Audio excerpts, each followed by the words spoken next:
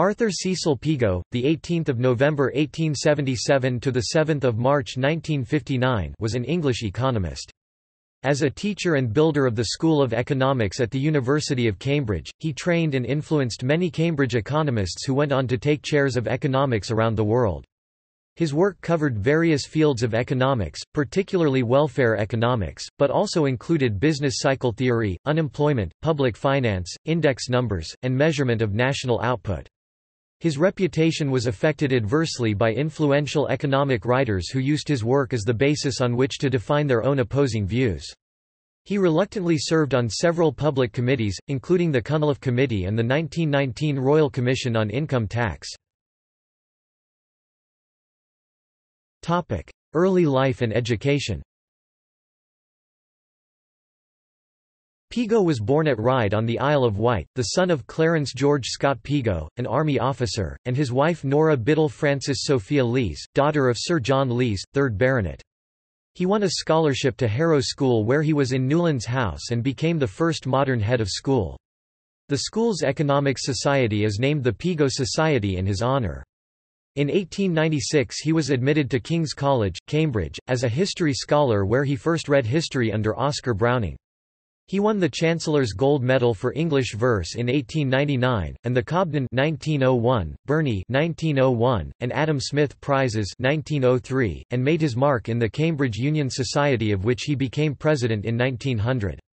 He came to economics through the study of philosophy and ethics under the moral science tripos. He studied economics under Alfred Marshall, whom he later succeeded as professor of political economy. His first and unsuccessful attempt for a fellowship at King's was a thesis on Browning as a religious teacher. Academic work. Pigou began lecturing on economics in 1901 and started giving the course on advanced economics to second-year students on which was based the education of many Cambridge economists over the next 30 years. In his early days he lectured on a variety of subjects outside economics. He became a Fellow of King's College on his second attempt in March 1902, and was made Girdler's lecturer in the summer of 1904. He devoted himself to exploring the various departments of economic doctrine, and as a result published the works on which his worldwide reputation rests. His first work was more philosophical than his later work as he expanded the essay which had won him the Adam Smith Prize in 1903 into Principles and Methods of Industrial Peace. In 1908 Pigou was elected Professor of Political Economy at the University of Cambridge in succession to Alfred Marshall. He held the post until 1943. Pigou's most enduring contribution was The Economics of Welfare, 1920, in which he introduced the concept of externality and the idea that externality problems could be corrected by the imposition of a Pigovian tax. The externality concept remains central to modern welfare economics and particularly to environmental economics. The Pigou Club, named in his honor, is an association of modern economists who support the idea of a carbon tax to address the problem of climate change. A neglected aspect of Pigou's work is his analysis of a range of labor market phenomena studied by subsequent economists, including collective bargaining, wage rigidity, internal labor markets, segmented labor market, and human capital. One of his early acts was to provide private financial support for John Maynard Keynes to work on probability theory. Pigou and Keynes had great affection and mutual regard for each other, and their intellectual differences never put their personal friendship seriously in jeopardy. Pigou was generally critical of Keynesian macroeconomics and developed the idea of the Pigou effect on real money balances to argue that the economy would be more self-stabilizing than Keynes proposed. In a couple of lectures delivered in 1949 he made a more favorable, though still critical evaluation of Keynes' work. I should say that in setting out and developing his fundamental conception, Keynes made a very important, original and valuable addition to the armory of economic analysis. He later said that he had come with the passage of time to feel that he had failed earlier to appreciate some of the important things that Keynes was trying to say. Keynes, in turn, was very critical of Pigou, mentioning Pigou at least 17 times in the General Theory of Employment, Interest and Money, usually disparagingly. Life outside academia. Pigou had strong principles, and these gave him some problems in World War I. He was a conscientious objector to military service when it required an obligation to destroy human life. He remained at Cambridge, but during the vacations was an ambulance driver at the front for the Friends Ambulance Unit, and insisted on undertaking jobs of particular danger. Towards the end of the war he reluctantly accepted a post in the Board of Trade, but showed little aptitude for the work. He was a reluctant member of the Cunliffe Committee on the Currency and Foreign Exchange 1918–1919, the Royal Commission on the Income Tax 1919–1920, and the Chamberlain Committee on the Currency and Bank of England Note Issues 1924–1925. The report of the last body was the prelude to the much criticised restoration of the gold standard at the old parity of exchange. Pigou was elected to the British Academy in 1925, but resigned in 1947. In later years he withdrew from national affairs and devoted himself to more academic economics and writing weighty letters to the Times on problems of the day. He was a foreign honorary member of the American Academy of Arts and Sciences, a foreign member of the Academia dei Lincei, and an honorary resident of the International Economic Committee.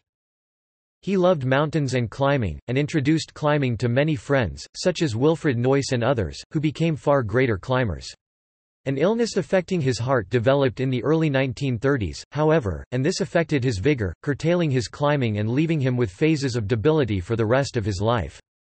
Pigou gave up his professor's chair in 1943, but remained a Fellow of King's College until his death. In his later years he gradually became more of a recluse, emerging occasionally from his rooms to give lectures or to take a walk. Major publications. Browning as a Religious Teacher, 1901. The Riddle of the Tariff, 1903. Monopoly and Consumer's Surplus, 1904, E.J. Principles and Methods of Industrial Peace, 1905. Protective and Preferential Import Duties, 1906. Review of the 5th edition of Marshall's Principles of Economics, 1907, E.J. Producers and Consumers Surplus, 1910, E.J. Wealth and Welfare, 1912. Unemployment, 1914. Some Aspects of the Housing Problem, Warburton Lecture, 1914. The Value of Money, 1917, Quarterly Journal of Economics, 32 1, pp. 38–65. The Economics of Welfare, 1920. Empty Economic Boxes, A Reply, 1922, E.J. The Political Economy of War, 1922. Exchange Value of Legal Tender Money, 1922, in, Essays in Applied Economics. Essays in Applied Economics, 1923. Industrial Fluctuations, 1927. The Law of Diminishing and Increasing Cost, 1927, E.J. A Study in Public Finance, 1928. An Analysis of Supply, 1928, E.J. The Theory of Unemployment, 1933. The Economics of Stationary States, 1935. Mr. J.M. Keynes' General Theory of Employment, 1936, Economica, NS 3 10, pp. 115–132. Real and Money Wage Rates in Relation to Unemployment, 1937, E.J.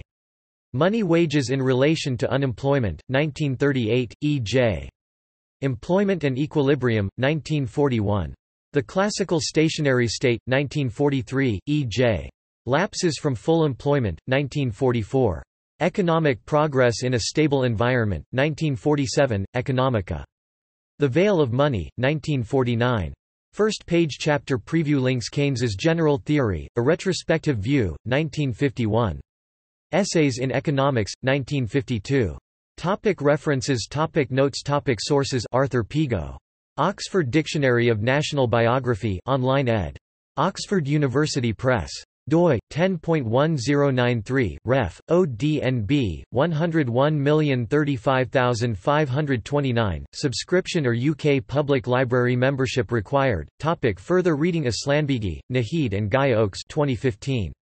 Arthur Cecil Pigou. Palgrave Macmillan. ISBN 978-1-137-31450-5.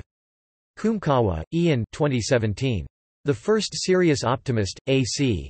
Pigou and the Birth of Welfare Economics. Princeton University Press.